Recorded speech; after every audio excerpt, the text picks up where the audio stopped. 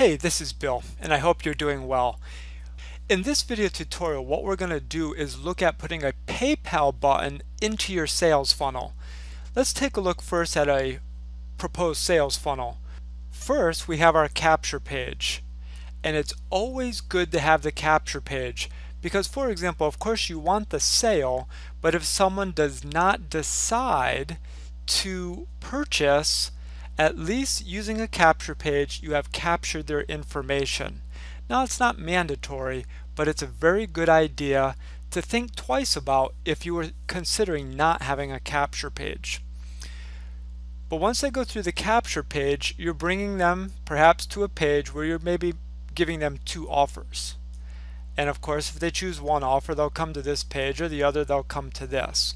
And here's where you're going to have the order button, or this page. Okay, now what you'll see on our order page with PayPal, first they go to PayPal, and in the PayPal button options that we're going to create, you'll see that they give you the option for two different redirects. One is a cancellation button, and the other would be the success button, if they're going to follow through with the order or not.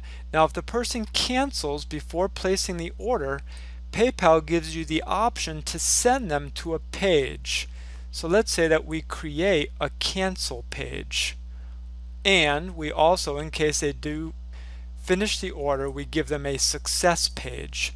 Now, in this scenario, what we're doing here on a cancellation page, you can offer the same offer that you did here, but you may give a 10, 20, 30% discount. Whereas if you bring them to this page, perhaps you want to give them another offer. Now, there are times when you have this here and the order button actually brings them to another page that says, congratulations, why don't you add this to your order as well? And I'm sure you're familiar with those, where then you would have the item that they wanted plus another item, or simply the item that they were planning on purchasing.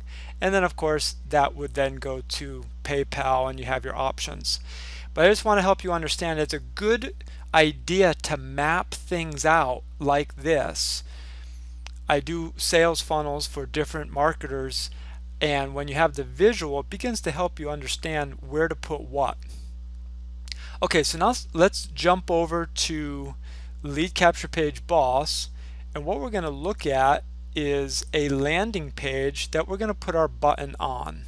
So here we have our landing page, just a simple page, and if we view it on the internet, perhaps in this situation you're selling a CD and we don't have a button specified on this page. This is just a demo. So we want to put an order button right here.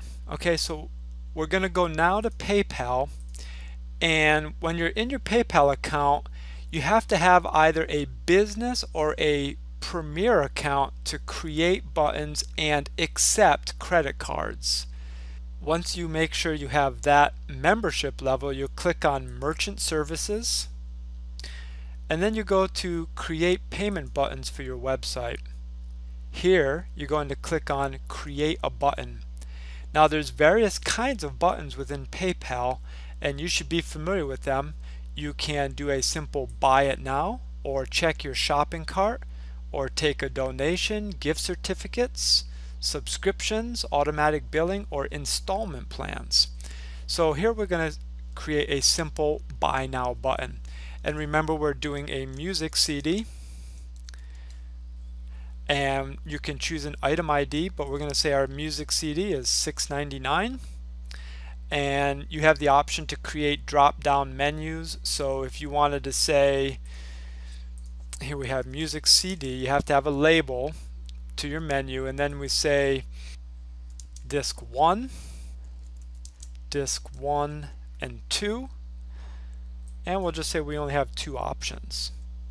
So if you get disc 1, it's $6.99. If you get both of them, you get a discount and you only pay $9.99. And we'll click done, and you can test your menu here. Okay. If you're going to charge shipping, you'll put that here, as well as tax. And then under Merchant ID, I recommend that you use the Secure Merchant Account ID. This is for tracking inventory and profit and loss if you need to use that section. And then we do want to look at the advanced features. Are you going to allow your customer to change order quantities? Yes or no? Are you going to allow the purchaser to add special instructions for you?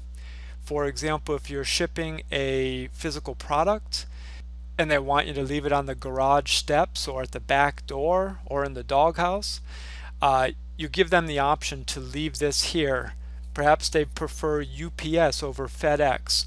Whatever the case might be, you give them the option to give you special instructions. If you don't need their shipping address, then choose no. Then you have those two options that I mentioned when we looked at the sales funnel. Here's where they cancel their checkout, and here's where they go to a success page or a thank you page when they place their order. A lot of times on that thank you page there's a link to download the product if it's a virtual product. So you want to make sure you use these, and in Lead Capture Page Boss you could use another landing page or duplicate the landing page and then use that URL to send them to. Once you have that done, you want to click Create Button. That's going to bring you to this page where you have your code, and we're going to click on that, and then we're going to choose Copy. I like to then paste that code into a notepad document or WordPad, OpenOffice, Microsoft Word, whatever it is. I like to paste it and just keep it there on the side. Now let's go back to our capture page and place this code. We now come down to the WYSIWYG box where we want to put our button on the page, and in this case we have right here the place where the button would normally show up to continue to company or some other site. What we're going to do is simply click on that, and then we're going to delete it, and I'm just using the delete button on my keyboard. Now we see where our cursor is, and that is where we want our button to be for the PayPal. Now what we're going to do is simply click on this little red button here called Add HTML. Now we're going to paste our PayPal button code there and click Insert. You see that inserts the code right into the page. Now let's go ahead and click Save Changes. And now let's view our page here on the internet. Okay, so here we see our Music CD button where we can order the two different options, and if we click Buy Now, we're directed here to PayPal where we see what we've chosen to purchase. We're asked to log in to complete that purchase. Once we finish this purchase, we would then be redirected to the success or the thank you page that we identified. And at this point there's not a cancellation button, but if we went into the PayPal account and then click cancel, that would send us to the cancel page. If you have any questions, feel free to create a ticket over at leadcapturepageboshelp.com. If you would like to have us do your page for you or create your sales funnel for you, create a ticket or give us a call and we'd be happy to help you out. I wish you lots of success in all of your marketing.